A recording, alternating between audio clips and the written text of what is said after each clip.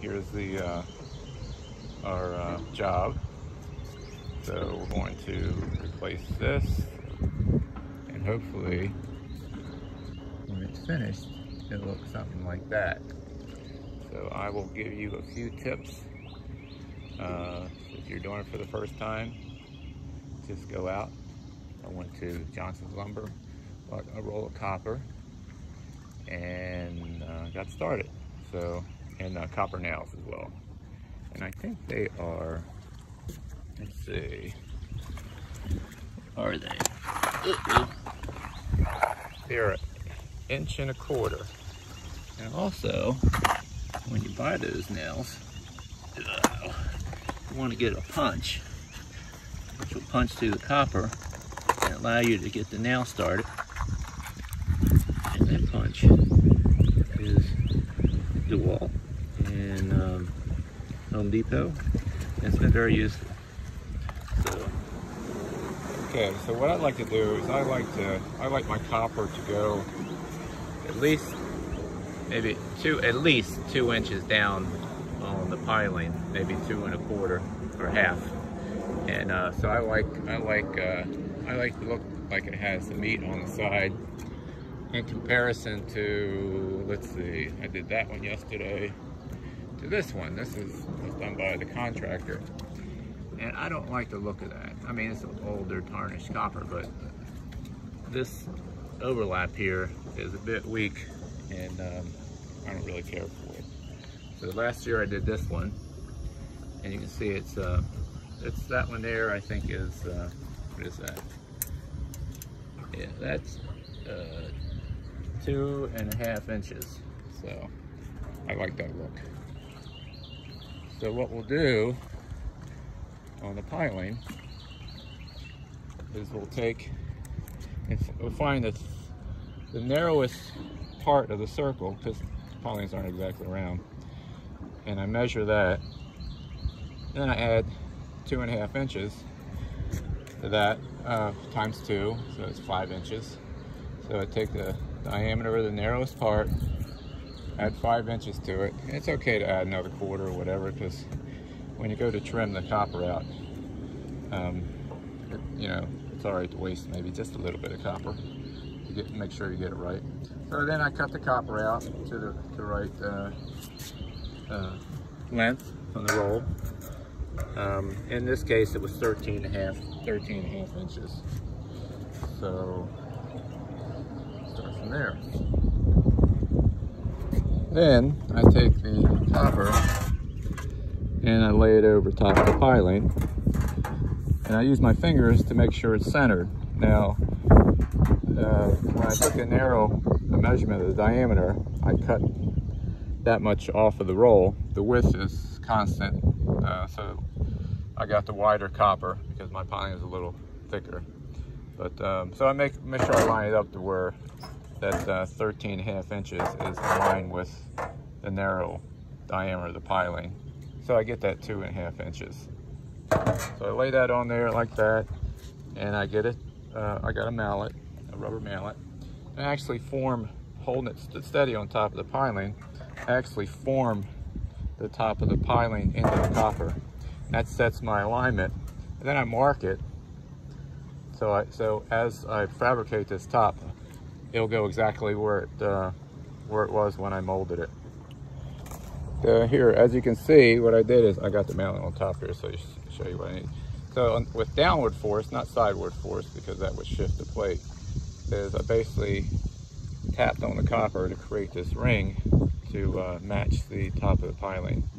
So what I'll do now is on the bottom, I'll take a Sharpie and I'll mark on the piling, I'll mark on the copper. That way I'll have an alignment point, so as I move further on in this process, I'll always be able to take it back to the place that it was set at when I molded the top or shaped the top.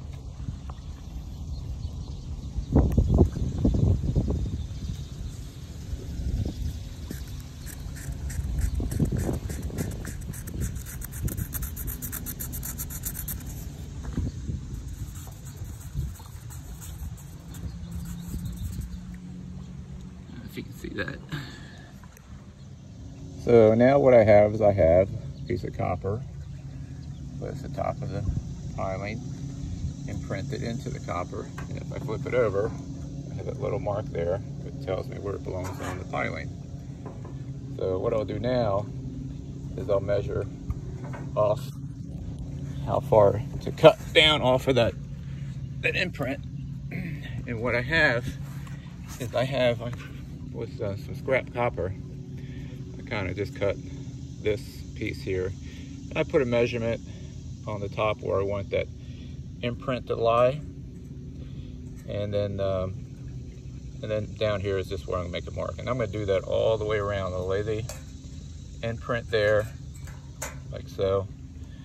And I'll put a mark here, like so. And I'll do that all the way around, and that gives me exact this particular one is like 2.5 inches all the way around. Now you can adjust this and make your own little tab and to whatever length you want, but it's very helpful to be able to put a line here and line it up against something. So, okay, so I took my little Sharpie and my little tab, and I marked all the way around the circle here. Now let me tell you, I'm an engineer, so I'm all about being consistent and having a process and doing things better. So I believe this is a very controlled way of being consistent about how your caps go on. So before I go any further, it's important to wear gloves, because copper will have sharp edges. So let's go ahead and trim this off with some shears. Here, and I'll see how that looks. So another tip, the shears here, they're from Home Depot, and so some shears are straight, designed for straight, some of them designed for curves. Some of them you want to cut one direction, and you'll see it doesn't cut as well. If you cut the other direction, it cuts much better. So there is a technique for using the shears, but once again, make sure you wear gloves, and everything should be okay. A little practice. Okay, there's a completed piece. So what I'll do now is I'll cut sections here, about 2 inches. Some people go wider, some people go narrower, but you know, you figure each cut you're going to put a nail in, copper nail in. So I do about 2 inches, maybe an inch, and between 1.5 inches and 2 inches, probably closer to 2 inches. Now I have it on top of the piling, and you'll see once you line it up with the mark you have on the bottom, you'll see the imprint. If you got a okay imprint, you'll see it'll fit. It'll just fit right on top of the piling. Now you'll see, because when I made the cuts, I was consistent the way I continued to make the cuts around the diameter. So the tabs are actually positioned to where they're going to fall on one another correctly. So you see, this edge will be up, that edge on top of this edge will be up, which will be on top of that edge. This edge will be up, which will be on top of that edge. So you go all the way around that way and make sure that's consistent. And just keep an eye on to make sure the tabs don't get twisted the wrong way. So one is on top of the other, on top of the other, just like shingles on a roof, all the way around. Now take your time when you put these tabs down. No rush, right? So just kind of like push, push, push, push, push, push, push, push, and look at the direction I'm going in. They're actually pushing one on top of the other. Just gonna go all the way around. And we just keep doing that till it's nice and tight against the piling. Okay, so I pushed it down as much as I can with my hand. Now what I'm gonna do is I'm gonna take a rubber mallet. I'm gonna go all the way around here. I'm gonna start slow, copper soft, no use to hit it too hard. It's gonna go all the way around. And don't use a metal hammer, because you want a nice, smooth, professional look on the cap. Just take your time.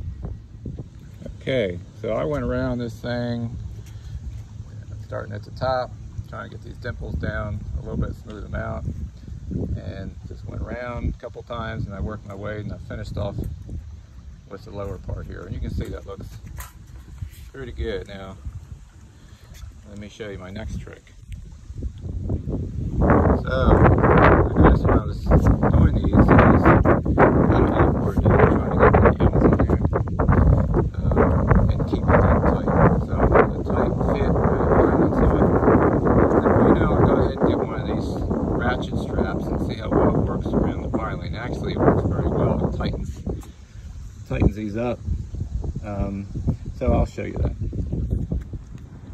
Now, just so you know, what I do is I don't do any more than 2 holes at a time. You can do 1 hole at a time, be safe. But sometimes as you move around with these holes, they'll push the tab over a little bit. So if you put too many 2 or 3 holes, you'll see that if this strap's not tight enough, this nail can push that tab over and it'll cover that hole, and then you can't get the nail in the hole, or the nail ends up going in crooked. So, you know, take your time, do one at a time, and if you feel like the holes aren't shifting, or try 2 at a time, and then put the nails in. When I say, I'm talking about using the hole punch. So don't use the hole punch. Don't go all the way around with the hole punch. Just 1 or 2, all the way around. And that way, maintain some control.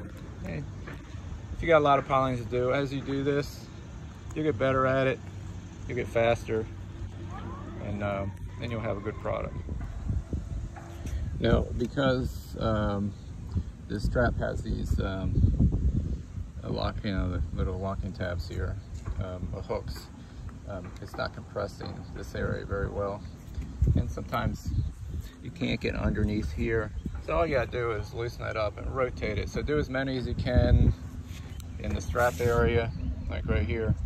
Then when you get close to this, just loosen this up. Make sure your top's still tight down on the piling, and reposition the strap and lock it down again and continue on. So I just put my last nail in. You can see how they're laid out. So now I'll just take the strap off. Okay, so I like the way it came out. Looks good. Top looks good. It's exactly lined up with the top of the piling. So you want to have a piling more like this in comparison to, let's say, go down here to the one that was done by my contractor when he put the pier in. Compare it to one like that, which isn't too bad, but let's see, we got a lot of them over here. Like that, I'm actually happier with what I produced, and I just started doing this yesterday. So just take your time, and it's almost like an art when you start forming the copper over top of the piling. The copper is $19 a foot. It's a little pricey, but it's not the end of the world if you make a mistake. And let me show you the label of the copper. I got wider copper sheet because my piling is wider, and then I wanted the additional 2.5 inches on the side, so I got a wider copper. So I can make sure I can do that. So here's the label of what I have, and you can see it's 16 inches wide. So gives you a lot to play with, or work with, and it worked out good for my pilings. I think my pilings were maybe 11 inches, something like that, diameter. Some areas it wasn't consistently round, it was down to 9.5 inches. So that's it. So enjoy.